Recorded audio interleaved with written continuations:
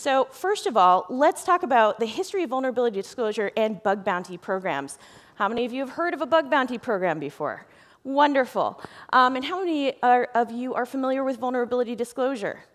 Okay, thank God. So quick history, and this is borrowed from my friends over at BugCrowd, one of my bounty service provider partners, and I'll talk about the differences in some of the bounty service providers that I work with now that I'm independent, and talk to people more about building their vuln disclosure capabilities than I do even about talking about building their bug bounty programs. So way back in the mid-90s, Mozilla offered the first bug bounty, which was $500 in exchange for a security vulnerability. And nothing new really came up in the bug bounty world until about 2010, when Google offered their first bug bounty programs. Now, at the time, I was with Microsoft as a security strategist, and they asked me, Katie, if you were to run a bug bounty program here at Microsoft, what would that look like? What shape would it take? It only took 3 years of study, game theory, business theory, economic theory, in order to come up with a plan that would enact Microsoft's first bug bounty programs, and we'll talk about those in a minute. And then you see this curve of an increase in adoption of these programs. Now, you've often heard about them talked about in the news as if it's this massive new trend and everyone's doing it. And in fact, not everyone is actually doing it. And I'll even go further and say that not everyone should do it. Not everyone's ready. So we're going to talk about some of the capabilities you need as a basis to handle vulnerabilities, whether you find them yourself or they're reported to you from the outside. So vuln disclosure, to me, is the absolute basis for what we're doing here in terms of defense. All software contains vulnerabilities, and it's an eventuality that someone will find them, and someone will try and report them to you, whether it's your customers, whether it's the government, or whether it's a friendly hacker. Now, don't feel bad if you've never heard of these ISO standards before. They were published in 2014, and they're currently under revision. But essentially, these are guidelines and roadmaps, ISO 29147, ISO 30111, in how to handle vulnerability disclosure and vulnerability remediation within your organization. But 94% of the Forbes 2000 don't have a published way to reach them to report a security vulnerability. So that means only 6% of these organizations, and these are well-heeled organizations, they spend a lot of money on security, and yet they don't have a public method to notify them. So this is an ongoing problem that we have with defense. If we're trying to share information about vulnerabilities with each other, and we don't even have an email address to report them to, this is a systemic problem that I think we as defenders can do a lot to address. Now, what's the difference between a vuln disclosure program and a bug bounty program?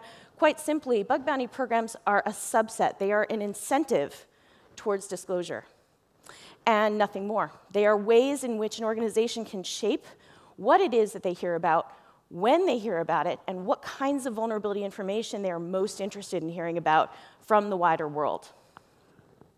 Some organizations choose to offer it on their own and process it on their own, and some will offer these bug bounty programs in concert with a bounty service provider. These organizations like BugCrowd, HackerOne, Synac, and some others that are growing here in Europe are there to basically outsource parts of this capability in order to make it easier for organizations and governments to handle vulnerability reports. So we've often heard, how many of you have heard that bug bounties may replace penetration testing? Any of you heard that spoken before? That is something that is a common way to think about the return on investment for this crowdsourced security model. However, bug bounties by nature can't really replace penetration testing, especially in scenarios where you've got IoT devices, hardware, things that are much more difficult to crowdsource at scale. So it's a complementary activity. And again, this is a slide that's borrowed from my friends over at BugCrowd, where they kind of weigh the differences between using bug bounties versus using a traditional penetration test. So I mentioned some of the bounty service providers. And at a glance, they're all similar, and they are converging in their capabilities. But one of the things that I advise my customers on is the fact that depending on their organizational goals and how they want their security team to spend their resources, they may or may not want to outsource all or parts of their vulnerability coordination or their bug bounty programs to one of these service providers. So BugCrowd's known for being the easy button for triage. That is wonderful if you want a consistent triage experience and have your security team only deal with fully vetted, fully qualified bug submissions. But if you are sensitive about other people knowing about your vulnerabilities before they're fixed, maybe not the best solution for you. HackerOne has the most developed platform, but it's basically for power users on the triage team. Does everybody know what bug triage is? Yes, so essentially it's determining whether or not the bug is actually a security bug, whether or not that bug is actually worthy of a bounty if you're running a bounty program. It's all of those things and kind of deciding the order in which you need to take on that vulnerability.